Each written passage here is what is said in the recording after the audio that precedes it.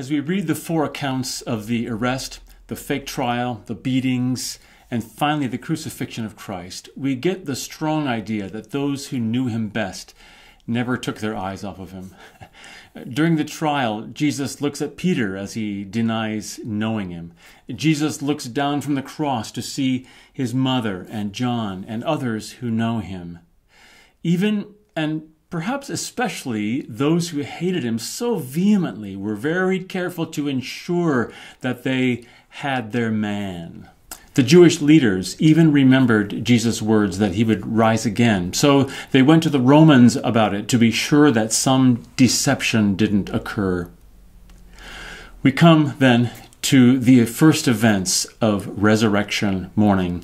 And in our session today, we're going to be focusing on Matthew 28, but also some verses to supplement from Mark, Luke, and John. Our big idea this week is that God reveals his greatness through Jesus' resurrection.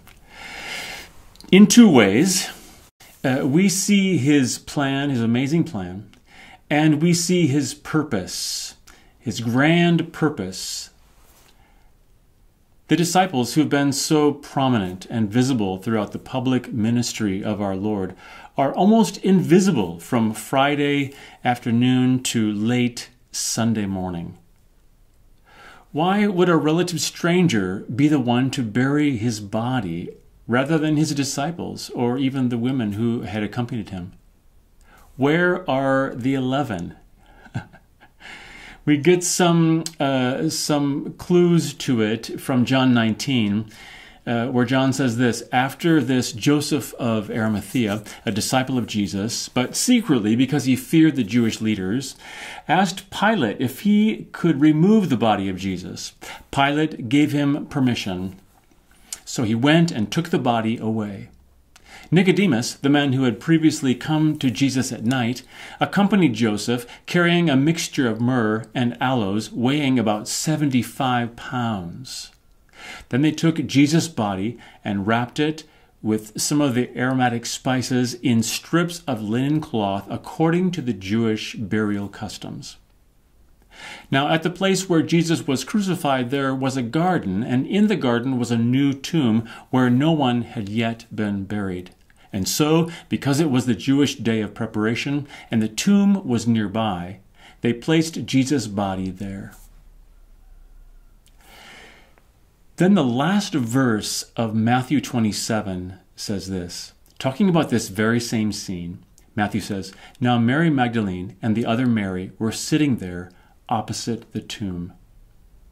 And here's how Luke describes it. He adds a bit more detail. Luke 23, the last couple of verses. "The women who had accompanied Jesus from Galilee followed, and they saw the tomb and how his body was laid in it. And then they returned and prepared aromatic spices and perfumes." Joseph, Nicodemus, and these women are far more in tune with God's purposes here than the 11 disciples. And there are reasons why this is so.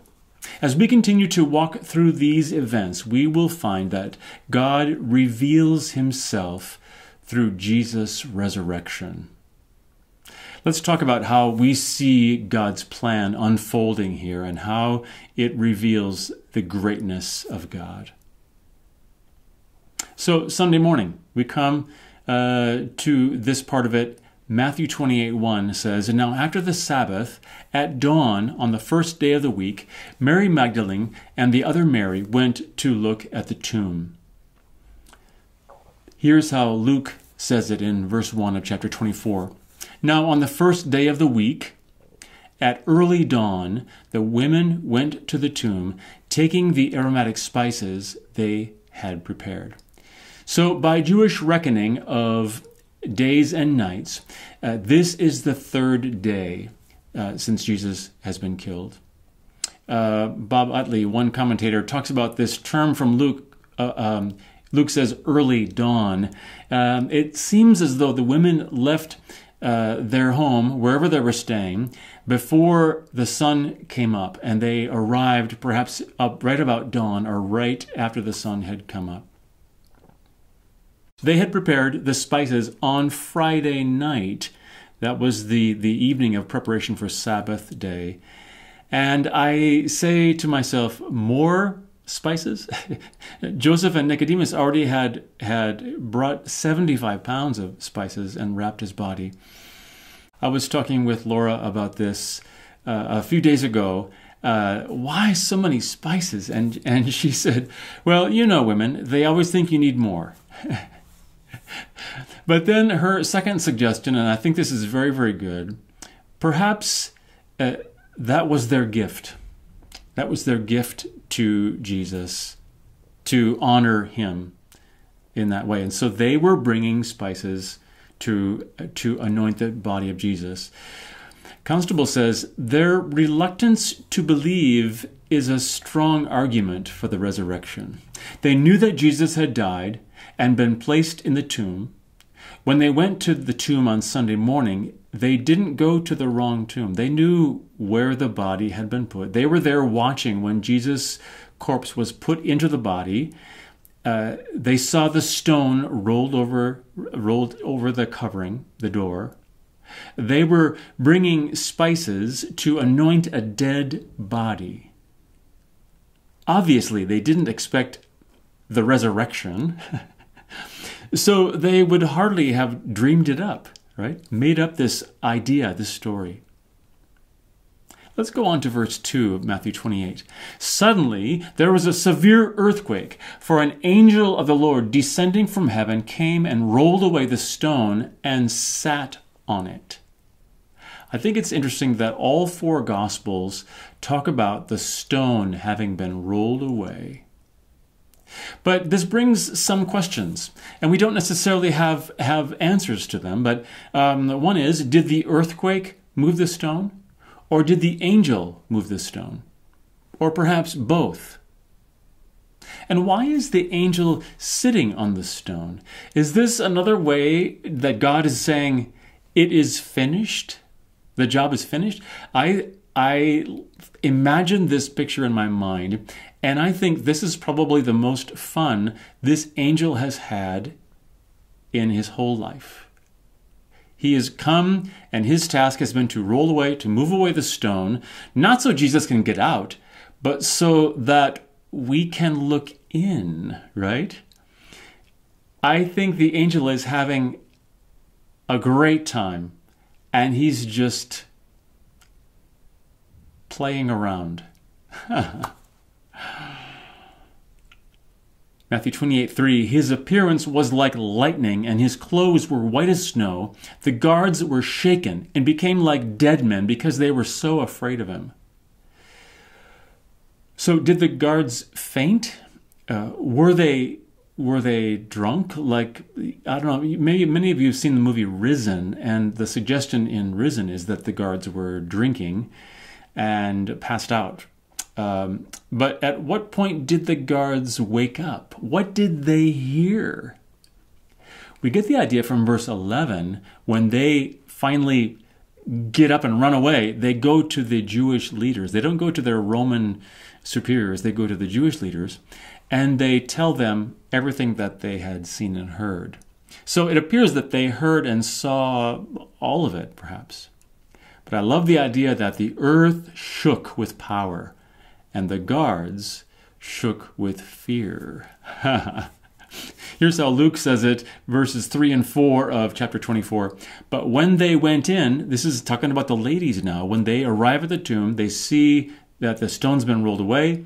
When they went in, they did not find the body of the Lord Jesus. While they were perplexed about this, suddenly 2 men stood beside them in dazzling attire. More evidence here in the idea that they went into the tomb looking for the body. And they were perplexed because they didn't find Jesus' body there. Deuteronomy 19:15 says, a single witness may not testify against another person for any trespass or sin that he commits. A matter may be legally established only on the testimony of 2 or 3 witnesses. I read that because there are some who debate about the idea of, okay, how many women went? Did 1 go, or 2, or 4, or 6? Because there are different accounts and different numbers. Also, how many angels were there? Was there 1 angel or 2 angels? Imagine if 4 of us wrote an article describing Nowruz, the spring celebration here in northern Iraq. Would our articles be identical? They would not. 4 of us writing about the same event would all include different kinds of details and different things that we see, and all of it together makes this amazing thing. And so we look at Matthew, Mark, Luke, John, and we're gaining the big picture. What's the big picture here? This is more evidence, it seems to me, for the truth of the resurrection. Because if they made up a story, then the accounts would have been identical, right? Everyone would have said the exact same thing. But Matthew, Mark, Luke, John, they all include some differences with how they approach the whole thing. God reveals his greatness through the resurrection of Christ. We see his plan, his awesome plan, and we see his purpose. Let's go on to verses 5 to 7 of Matthew 28. But the angel said to the women, "Do not be afraid. I know that you're looking for Jesus who was crucified. He is not here, for he has been raised just as he said. Come, see the place where he was lying. Then go quickly and tell his disciples, he has been raised from the dead. He is going ahead of you into Galilee. You will see him there. Listen, I have told you." And then Luke shares this from verse 5, chapter 24. The women were terribly frightened and bowed their faces to the ground. But the men said to them, "Why do you look for the living among the dead?" The angel's words in Luke really stress the fact that Jesus is alive. He's the living one.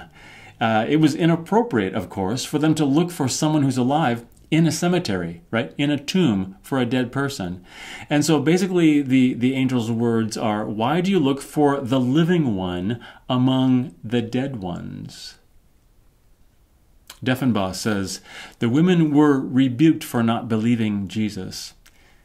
They did not have so much trouble believing that Jesus would be rejected and put to death as they did that he would rise again. The women only needed to be reminded that Jesus would rise again, and thus they were rebuked for looking for Jesus among the dead. Remember what he said, the angel says. Such strong evidence for a resurrection, because he first appears to women who, you may or may not know that women were not regarded as reliable witnesses in that culture. The disciples are secondary recipients of this news, which I believe is also evidence because they would have the most to gain by Jesus being alive or dead. So this makes the news of the resurrection stronger, because if you and I had made up this story, we would have had a whole crowd of people there at the tomb, and everyone would have gone down a checklist and said, okay, yes, he did this, and this happened, and we would all testify. But the women were there in this significant time and place, and God had it all planned according to his purpose. Another question, though, arises from verse 7, where the angel says, he is going ahead of you into Galilee. Why is Galilee mentioned so often? We're going to find it again in just another couple of verses. Let me talk about the history of Galilee just for a moment. From 1 Kings 9, King Solomon, building his palace, building the temple, it says this: after 20 years, during which Solomon built the Lord's temple and the royal palace, King Solomon gave King Hiram of Tyre 20 towns in the region of Galilee. Because Hiram had supplied Solomon with cedars, evergreens, and all the gold that he wanted. This was the purpose of Solomon's gift. When Hiram went out from Tyre to inspect the towns that Solomon had given him, he was not pleased with them. Hiram asked, "Why did you give me these towns, my friend?" He called that area the region of Kabul, a name which it has retained to this day. So, the significance of this name Kabul is a little bit unclear, though it appears to be negative. Some people have proposed that this was a play on words because the name Kabul sounds like a Hebrew phrase meaning as good as nothing. This is Galilee. During Jesus' time, it still kind of had this same connotation, this meaning. Think about at the end of John 1, Philip found Nathanael and told him, "We've found the one that Moses wrote about in the law, and the prophets also wrote about, Jesus of Nazareth, the son of Joseph." Nathanael replied, "Can anything good come out of Nazareth?" Philip says, "Come and see." And then John 7, when the Jewish leaders, the Pharisees, are rushing toward Jesus' condemnation and death, Nicodemus says this. It says, Nicodemus, who had gone to Jesus before and who was one of the rulers, said, "Our law doesn't condemn a man unless it first hears from him and learns what he's doing, does it?" They replied, "You aren't from Galilee too, are you? Investigate carefully, and you will see that no prophet comes from Galilee." Well, there were prophecies given about Galilee in Isaiah and then Jesus himself and so on. Isaiah 1, "The gloom will be dispelled for those who were anxious. In earlier times, he humiliated the land of Zebulun and the land of Naphtali. But now he brings honor to the way of the sea, the region beyond the Jordan, and Galilee of the Gentiles." And Matthew 4, verses 12 to 16. "Now when Jesus heard that John had been imprisoned, he went into Galilee. While in Galilee, he moved from Nazareth to make his home in Capernaum by the sea, in the region of Zebulun and Naphtali, so that what was spoken by the prophet Isaiah would be fulfilled. Land of Zebulun and land of Naphtali, the way by the sea beyond the Jordan, Galilee of the Gentiles. The people who sit in darkness have seen a great light. And on those who sit in the region and the shadow of death, a light has dawned." Galilee. Why Galilee? Because this was Jesus' home region, right? He and the disciples had so much amazing ministry in Galilee. Everything began in Galilee. We get a couple more glimpses for example, from Luke 23. "Then Pilate said to the chief priests and the crowds, 'I find no basis for an accusation against this man.' But they persisted in saying, 'He incites the people by teaching throughout all Judea. It started in Galilee and ended up here.' Well, then Pilate sends him to Herod. But then in Acts 1, here we find the angel saying this to the disciples. As Jesus has ascended now into heaven, the angel says, 'Men of Galilee, why do you stand here looking up into the sky? This same Jesus who has been taken up from you into heaven will come back in the same way you saw him go into heaven.' Then in Acts 10, Peter's message to Cornelius, he says, 'You know the message he sent to the people of Israel, proclaiming the good news of peace through Jesus Christ. He is Lord of all. You know what happened throughout Judea, beginning from Galilee, after the baptism that John announced.'"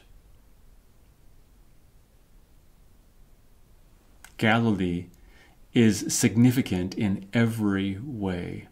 The disciples did end up going to Galilee to meet Jesus there, but we'll be talking about that in a few weeks. Matthew 28, verses 8 and 9.